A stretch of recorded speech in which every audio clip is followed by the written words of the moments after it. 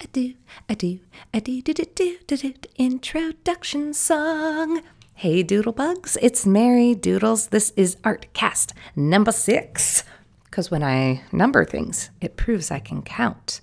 You are watching a real-time video with commentary. Later on, I'll be answering some of your cues, your questions. If you're just heading out the door, or if you're into the time-lapsey kind of things, I'll put a link on the screen you're staring at to the time-lapse version of this video. That'll also be in the description below.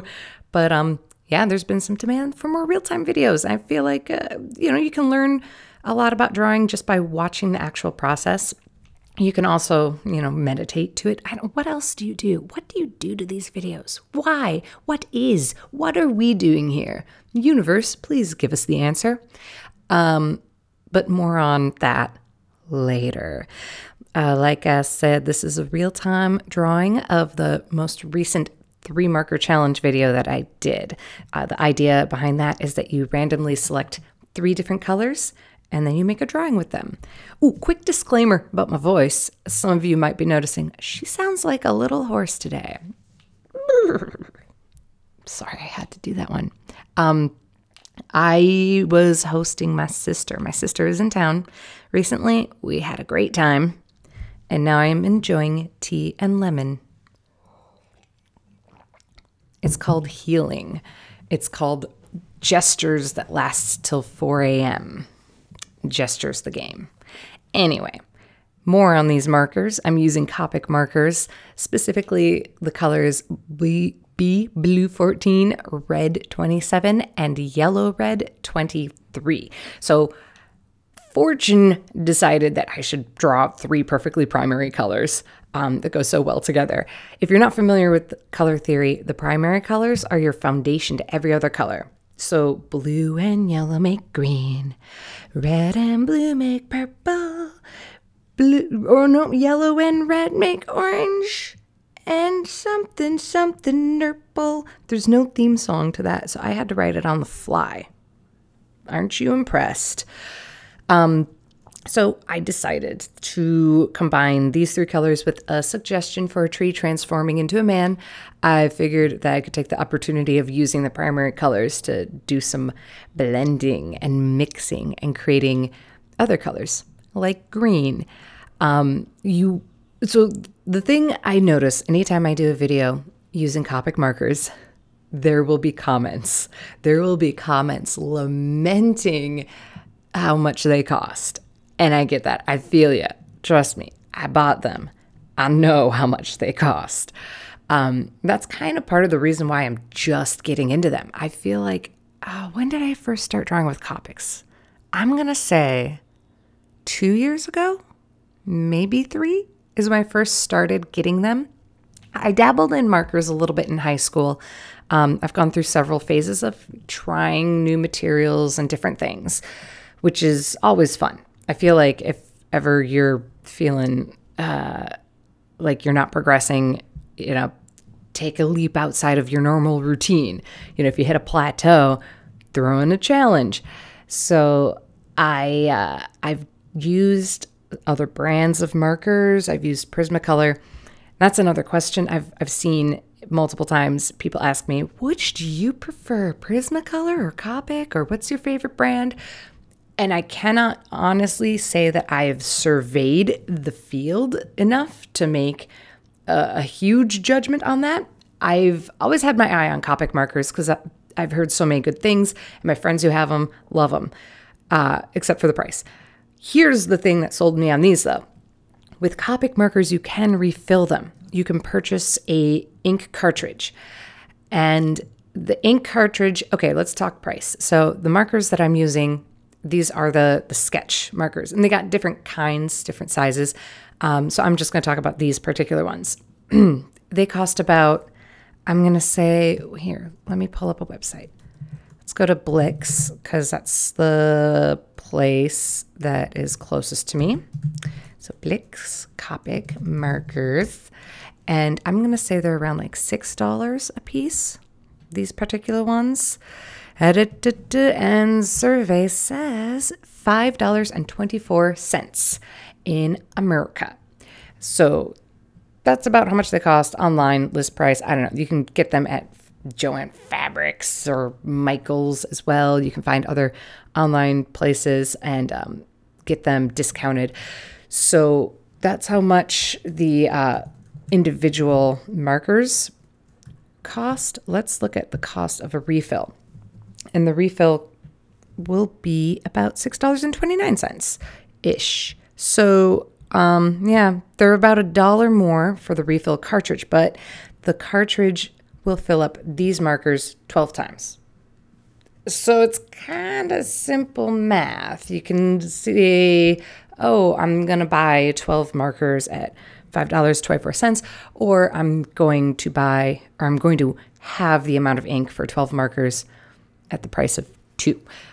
That's what sold me. Because I buy an expensive marker and then you don't want to use it up, because once you use it up, you just toss it out.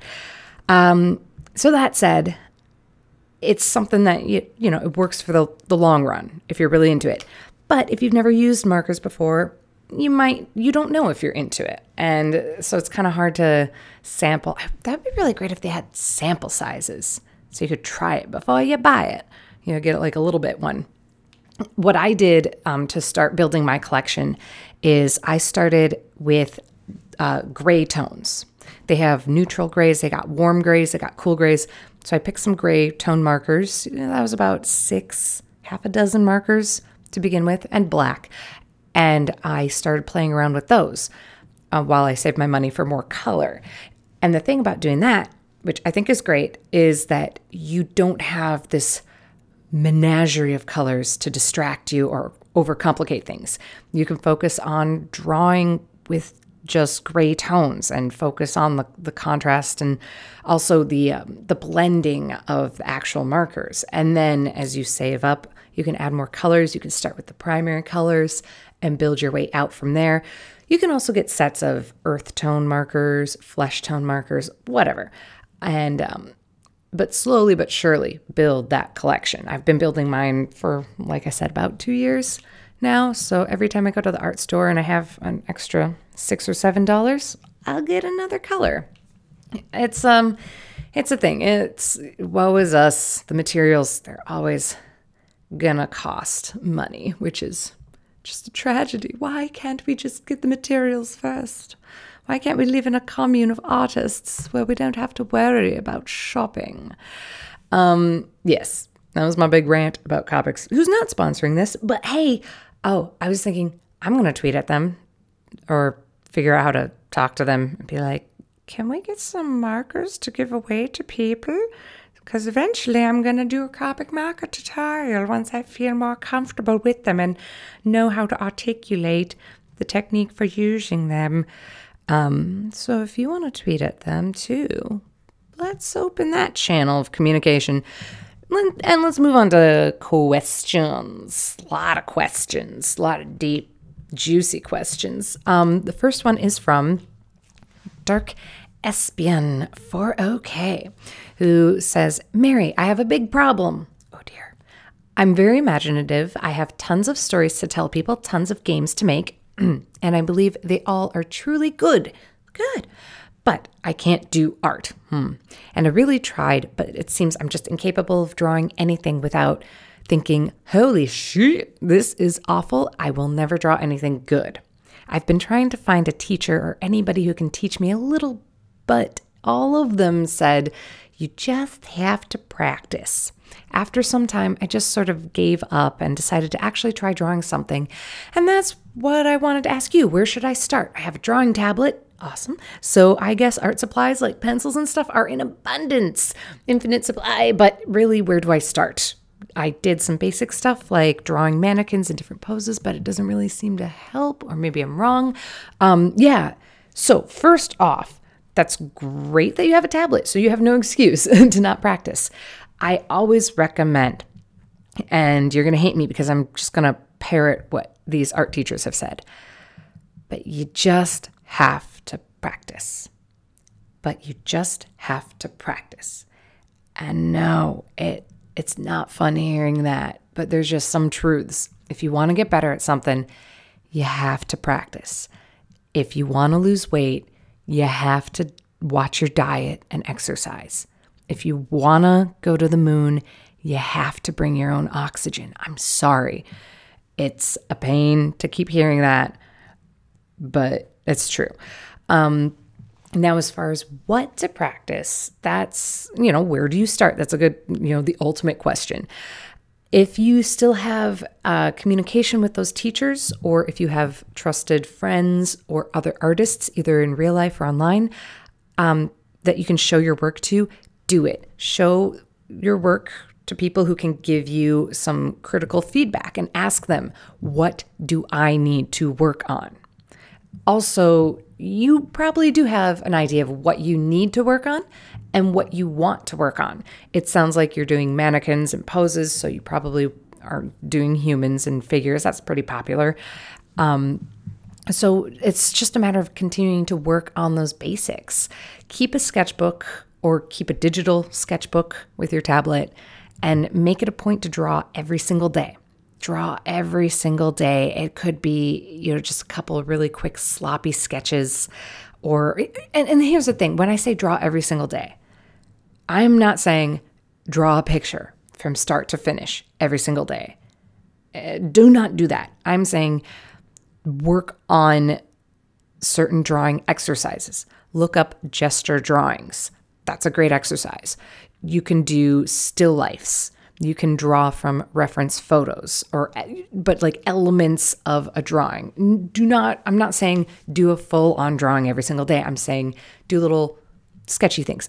The other day I came home and Dante was in the living room. He's a musician and he was sitting on the couch with his guitar and he was playing the Rugrats opening theme song. He was working it out though. He was going da da da da da da da da da da da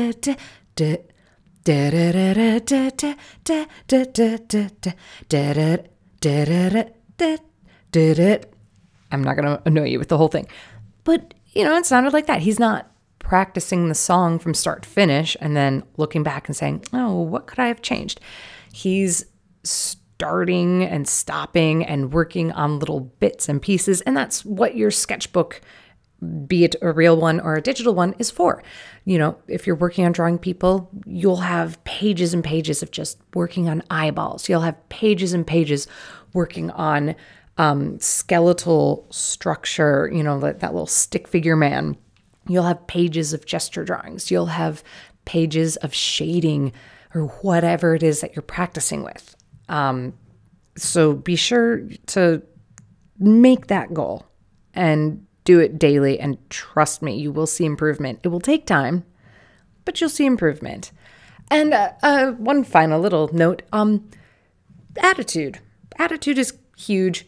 Oh man, I'm going to go into like a positive thinking, preachy thingy, so I got to go into hippie voice. Man, you just got to think positive.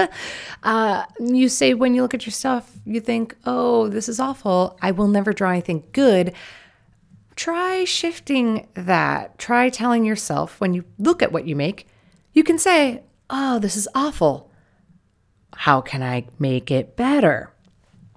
You can tell yourself it's awful. In fact, you should be telling yourself when things are awful. You need to be honest and know where you need to improve. But don't let that be the wall that stops you.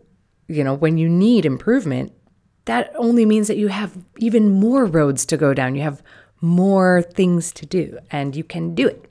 Okay, next question is from Lyss, Lyss, for music, who says, hi, Mary, I just wanted to know why you don't do commissions. Not to say that that's a bad thing. I did my first real commission a week or so ago. Congratulations. And I didn't enjoy the experience too much. Oh, yay. I think it's partly because your patron wants something specific and you want it to be perfect. I mean, it's one thing to make art and then put it out into the world, even try to sell it if it wasn't great, because it is a learning process. But if somebody is paying for a specific idea that they have and they want translated into art, there's more pressure. So when I get commissions, I end up putting it off till the last minute because I'm scared that what I make isn't what they wanted or that they're unhappy with it. On the other hand, commissions are good for me because I'm 17 and it helps to fund my art and go toward paying for university. Anyway, I just wanted to know what your reasons were. Love from South Africa. Yay. Love from California. The short answer to that is time. I don't have the time these days. Making videos takes a lot of time. Making art takes a lot of time, and then you combine those, and it's, I hardly have the time to do the things that I want to do and the fun stuff too. And the hanging out, which I'm getting better at making that time. I don't know. In the future, someday I would love to make room to have some commission slots. But as you say, when somebody's coming to you with a specific idea and wanting to give you money, even today, like I do this professionally and I still feel like when somebody offers me money for what I do, it's almost a joke. I almost want to look at them and say, are you sure? Really? You find value in this? Okay, just checking. Because this is real money, right? You're giving real money for what I do? Little old me? What's the catch?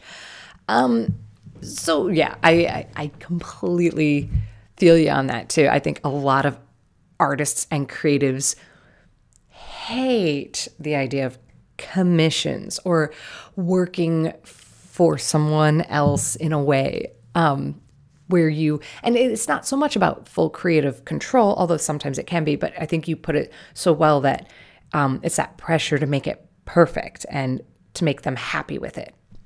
So that's a totally normal feeling. That's great that you're doing commissions though. At 17, that's a perfect time to start doing it. You are a young adult human, and it sounds like you're really taking the initiative with your art career, and that's amazing. That's wonderful. If anything, continue with it and protect yourself. Look up what other artists are doing with making commissions. I don't know if you're familiar with deviantart.com, the website. There's a lot of artists on there who do commissions. So what I would recommend is, if you haven't done this before or if yet, and anybody out there thinking of doing their own art commissions, go check out and see what other artists are charging and see what their process is. A lot of artists have a process very similar to getting contacted by the patron, by the customer, client, whatever you want to call them, and then coming to certain agreements saying, I will send you rough sketch. Once you approve that, I will send you a first draft, or I will send you work in progress photos.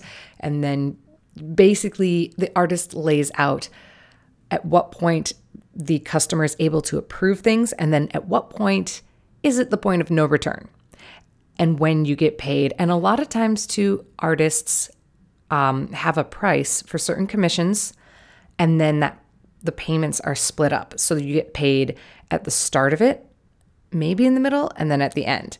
And that way it's a way of protecting yourself from, let's say you get hired to do a painting, a portrait of somebody's cats, and then you finish it and the person's like, oh, I actually changed my mind. I don't want it anymore.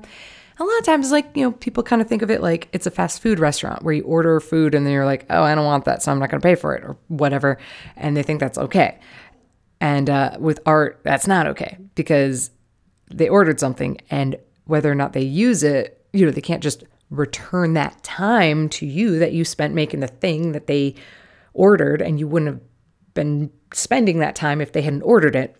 So research what other artists are doing and how they operate with their commissions, what their steps are and their means of protecting themselves are, and look into contract templates. I highly recommend that kind of stuff, because tragedy can happen very easily with commissions. Not very easily. I don't want to scare anybody off from this, because it's definitely something worth doing and totally easy to do now with the internet. So, it's just like being aware of your surroundings on a dark night in the city. It's just basic safety, first aid 101. I don't know.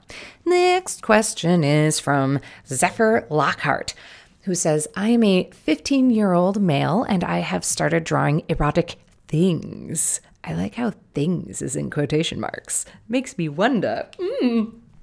As such, and I want to keep doing it, but there are people who are looking down at me saying that it's a shock. Like, why are you doing this stuff? Then there are people who are like, yeah, keep doing what you love, but I'm really not sure what to do. When I try to draw clothing on them, I usually have the habit of making them nude, even with undies and stuff. And for a brief moment, I was thinking of doing my own comic book or manga with boy on boy, girl on girl, boy on girl, like really hardcore where you could see everything and all, and it's making me feel weird now. Can you suggest what I could do? My drawings are all pencil based and they're all right, I guess. I've been motivated by other people, but I'm struggling on what it is I'm drawing for. I kind of am developing my art style and I can't seem to do anything beside erotic drawings. Always thinking about it. I am so sexy minded, help me please, in all caps. I just love that last part. I'm not laughing at you. No mockery here. Hey, you're a 15-year-old guy. This is so normal. It'd be normal if you weren't doing this. It wouldn't be normal if you weren't doing this. This is completely fine. And if you're into drawing what you're into drawing, trust me, I went through a really heavy dinosaur drawing phase. Okay. People judged, mostly because I also walked around like a velociraptor, but hey, it's what I was into. And it was a chapter of my life and it helped inform my art later on. It still affects me as a human, and the kind of things that I make. And it was something that I was really passionate about and gave me a motivation to make drawings and to want to improve on drawing. So whatever it is that motivates you to create and build your skill and your talent, use it, ride that wave, use the flame to warm your boiling pot of skills. I don't know, weird metaphors. I will say it seems weird, like in America, especially when it comes to sexuality, people get really weird. And especially when teenagers are involved. So for the people who are kind of like weirded out, it's good to respect that, but at the same time, keep doing what you do and do your thing well. Art is meant for expressing things and has always explored taboos. Like art and sexuality go hand in hand so well. So bless you and more power to you for exploring sexuality through art and at a young age. So do not be ashamed of that. If you mentioned comic books, I don't know if you're familiar with, there's a comic called Lost Girls by Alan Moore, and I'm looking up because I can never remember the name. It's Gabby. The artist is Gabby. Somebody out there is like screaming it. Melinda Gebbie.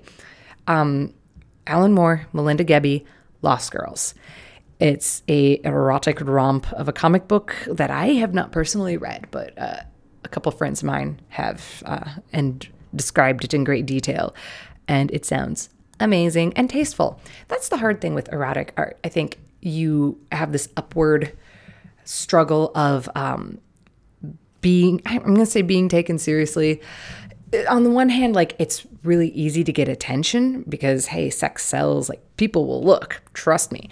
But on the other hand, you kind of have to like prove that you're not just like exploiting that aspect of it and that you're actually saying something with it. So, and it sounds like you are asking all these questions too. And you're wondering, what am I drawing for? What is it I'm drawing for? And I guess the answer to that is only you know, or you will know. So yes, keep being your dear, sweet self. It's not weird. Also, I want to give a shout out to another YouTube channel for anybody else who's feeling like, why am I so sexy minded? Please help. It is Sexplanations. The YouTube channel is sexy. The YouTube channel is Sexplanations. Lindsay Doe is the host and the face of the channel, and she's a I'm going to say sexologist, sexpert, and really, and this is not like silly talk. We're all adults here, or maybe not, but hey, we're all mature human beings. We experience things or not, and that's all totally normal. Anyway, she's like, if anybody ever listened to Loveline back in the day, she's kind of like the Dr. Drew of that. She can talk about like sexuality in a very warm version of the medical and scientific sense of it. I don't know. It's beautiful, fascinating stuff. You might be interested in checking out her YouTube channel. Let's see. I think we have time for one more question or comment. And this one is from Macabre Web, who says, art and money is a complicated issue. It is. I think it would be great content to be debated in a podcast or a separate video. The pros and cons, personal experiences, and stories about friends' experiences. I've been a part of the DeviantArt community for about 10 years or so. Hello. I've met and talked to a lot of people doing various aspects in the art world. Students, freelancers, people who've gone into animation or their own business or own their own business based on their art. I don't think anyone should ever discourage anyone from taking on a career as an artist, but I do think it should be always known that it takes work to be successful, and it's not an overnight thing. There's so many wonderful stories, but there are also cons. This could be said about any job, really. Anything you want to be successful in, you have to work for, and you have to put your heart into it. It can be done, but you truly have to want it. That is so beautifully said. That sums it up. Anything can be done, but you truly have to want it. And if you truly want it, you will find a way to make it happen. There's a saying, that old saying, if you do what you love, you never work a day in your life. And that doesn't make sense because I work every day and every night, it seems. And so I'm going to revise that and say, if you do what you love, you will work all the time. Or if you do what you love, you will love to work. Oh, that's more concise. And to the point, this could be a whole other video, so I might bookmark this one for later.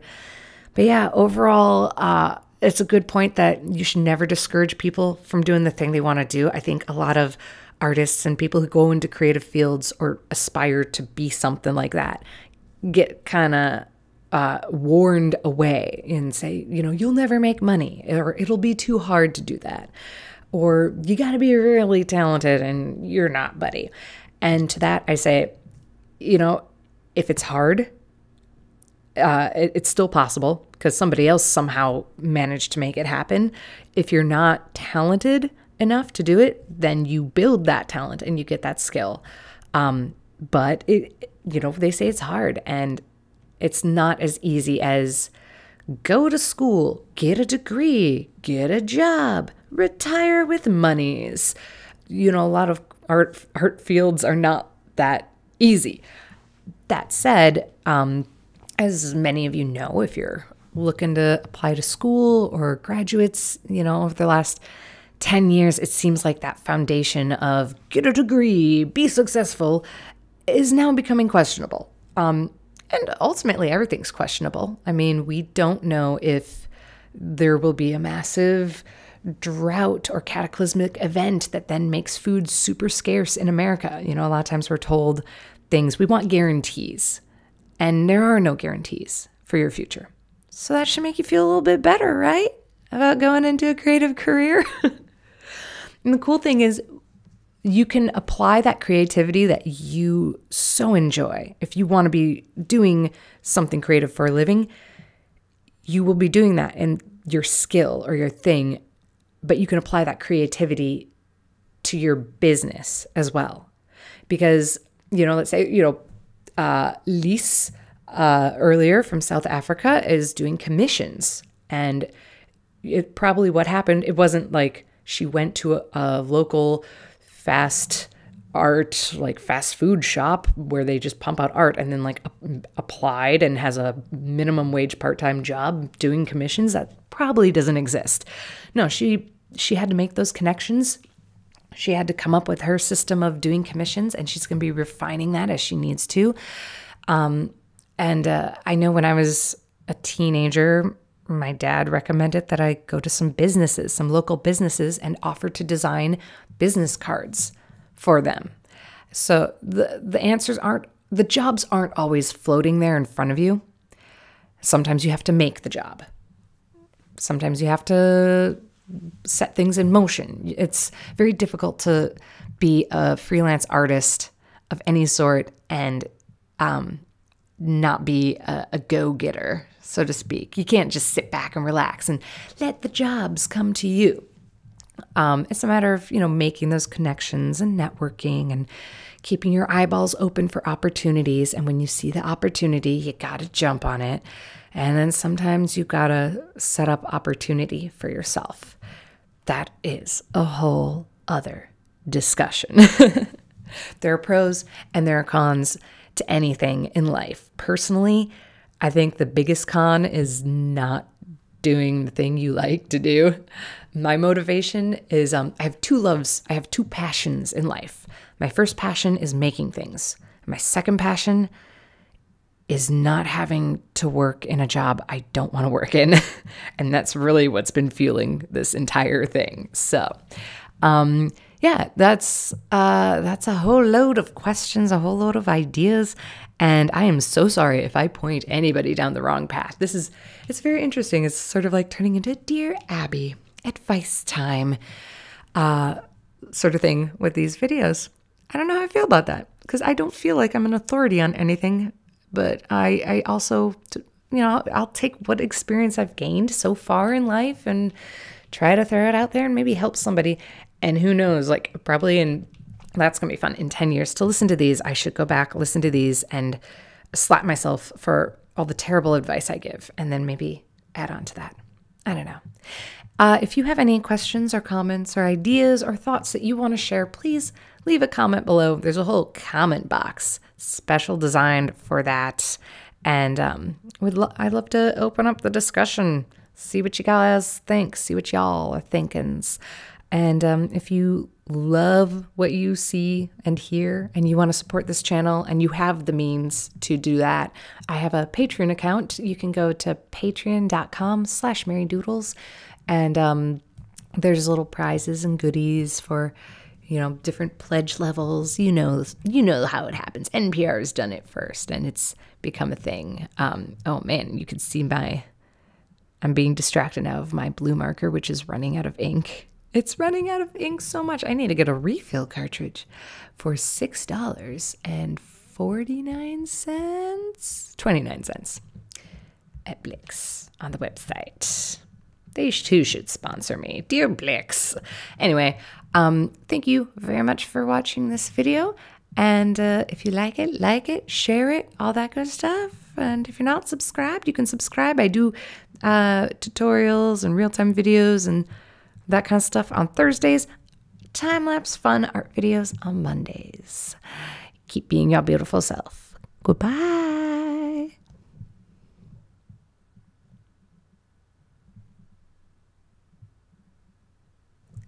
Are you still here?